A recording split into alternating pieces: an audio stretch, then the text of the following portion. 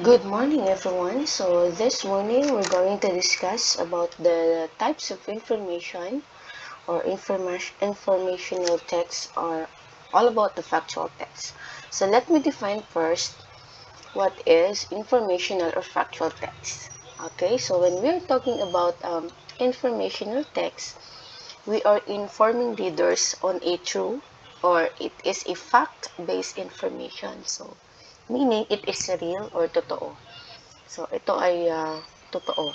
So, this include a wide range of nonfiction. So, ito ay hindi gawa-gawa. So, pawang katotohanan lamang. Historical, makasaysayan. Scientific, makaagham, scientifico o nauukol sa karunungan. So, also, it is included the technical text, including autobiographies and biographies. So when we're talking about autobiographies, it is written by him or herself. So ito ay ang pagsulat tungkol sa sariling buhay. So it is the story of the person's life that is written by the person himself. Okay, so while biographies, it is written by someone else. It is a detailed description of a person's life. Okay, so a person's life that is written by someone else. So that is biography. And also, when we are talking about informational text or factual text, we're talking about books, about history, social studies, sciences, and the arts. And then we're discussing about the directions, the different directions. Forms and information displayed in the graphs. Okay, like that one, as you can see on the screen. Charts or maps and digital resources on a range of topics. So, for our learning task 1, we're going to read the autobiography of President Manuel L. Quezon, taken from his privileged speech delivered in 1933. Okay, so let me read his autobiography. I was born a poor man, the son of a school teacher in one of the smallest towns in the Philippines, Baler. My father had, besides his salary, a 2-hectare rice land which he cultivated.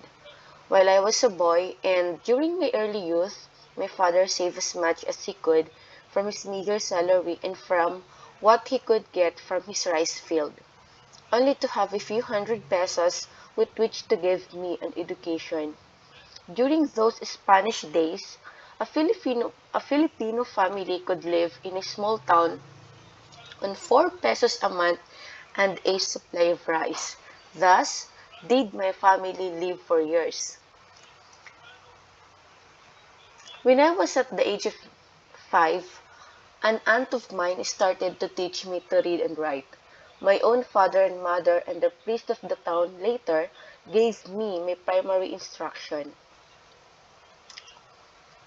At the age of 9, I was brought by my father to Manila and began my secondary education at San Juan de Letran College.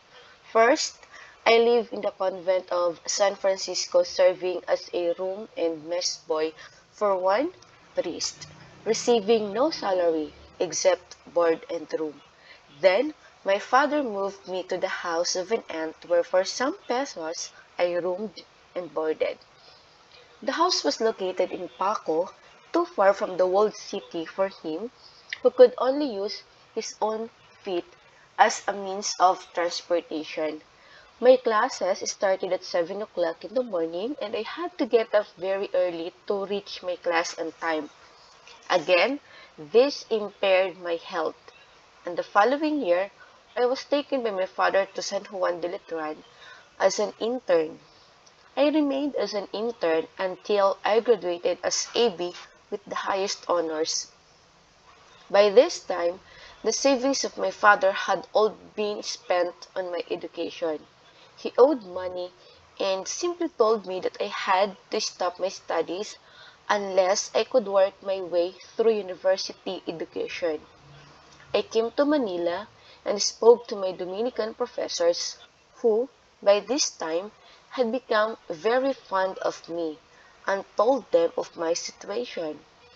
I wanted to be a lawyer, but could not pay for my expenses.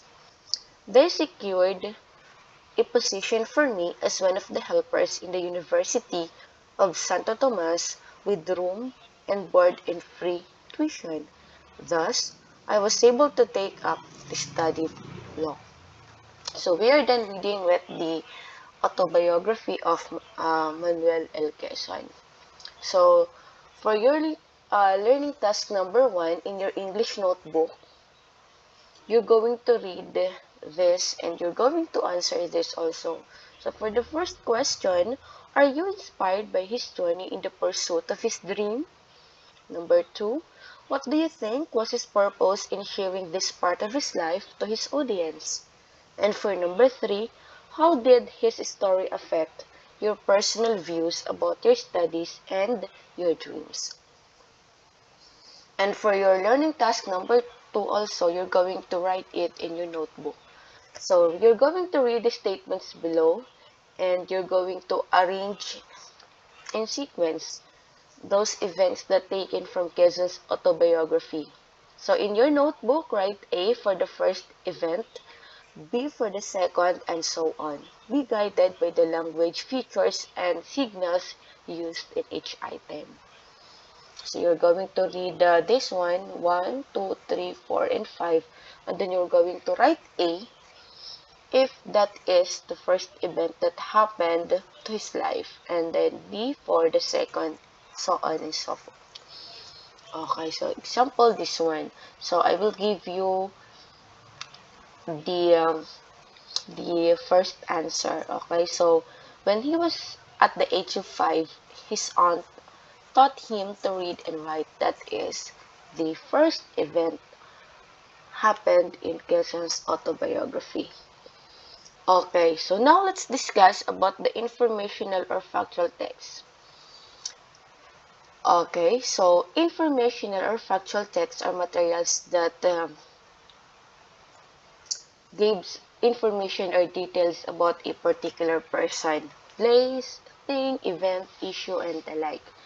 Okay, so the first type that we have is the sequence. So what is the purpose of the sequence? It describes or presents statements, events, or items in order, and enumerates procedures or steps in doing something. For the key structures or the signal questions for you to know that it is sequence, the first is what statements, items, events, or steps are listed. Second, do they happen in this order? Third, do they always happen in this order? And the features or the signal words are the following: first, second, next, then, before, after, finally, following, not long after, now, and soon. Okay, so information using sequence may be presented using the graphic organizations, timeline, steps, and cycle below. Okay, so as you can see, we have this timeline, 1, 2, 3, 4, 5, 6, 7 in sequence. We have the steps, and we have the cycle. Okay, next information or factual text that we have is the description. So what is the purpose of description? So describes the person, place, thing, idea, or concept by explaining its features and characteristics or by giving examples. So the signal questions is what specific topic, person, idea, or thing is being described. How is it described? How does it look like? How does it work? What does it do? And etc. etc. And lastly, what is important to remember about it? And for the signal words, for instance, or for example, such as, an example, to illustrate, and characteristics. Okay, so information using description may be presented using the graphic organizer, as you can see. So we have here the topic, and then, yeah. Okay, so that is a That is an example of a description. Now let's proceed to cause and effect. So what is the purpose of cause and effect? Refers to what happened, it is the effect, and why it happened. That is also, of course, the cause. So what are the signal questions being used? What happened? Why did it happen? What caused it to happen? What are the signal words? So, because, since, therefore, if, then, this led to, reason why, as a result, may be due to, effect of, consequently, for this reason. So information using cause and effect may be presented using the graphic organizers below. So different causes, one effect. One cause and different effects. Next, the fourth type of informational text is the comparison and contrast. So compare. The purpose of this is to show or present how two or more things are alike and are different. What are the signal questions or the key structures? We have what items or things are being compared, in what ways are they alike, in what ways are they different. And for the signal words, we have the same as, similar, alike, as well as, not only, but also, both, instead of, either, or, on the other hand, different from, as opposed to. So example of comparison and contrast, none other than Venn diagram. Okay, you're going to compare and contrast. So for the fifth type of informational text, we have the problem and then the solution. So what is the purpose of this? It tells about the problem and the possible solutions to it. What are the key structure or the signal questions? We have this one. What is the problem? Why is this a problem? Is anything being done to try to solve the problem? What can be done to solve the problem? And what are the different signal words? We have the question is, dilemma is, the puzzle is, to solve this, one answer is, one reason for the problem is. So information using problem and solution will be presented using the graphic organizers below. So different problem, one solution, different problems, one solution, one problem and different solutions. Okay, so for your learning task 3, you're going to read and analyze the text below. Complete the table by identifying the types of texts, their purposes, and signal words. So you're going to do this in your English notebook. So you're going to read the text, this one. So say for example, all crocodilians are reptiles with long snouts, long tails, 4 short legs, tough skin, and sharp teeth. Members of the crocodilian family include alligators, crocodiles, caimans, and cavials. So, crocodilians live in warm weather throughout the year and they spend part of their time in the water and part of their time on land. Almost all crocodilians, I don't know how to pronounce it, crocodilians, grow to be very large with the largest more than 20 feet long. There are 2 kinds of alligators, 14 kinds of crocodiles, 8 kinds of caimans, and 1 kind of avian. Okay? So, you're going to write the types, purposes, signal words. So,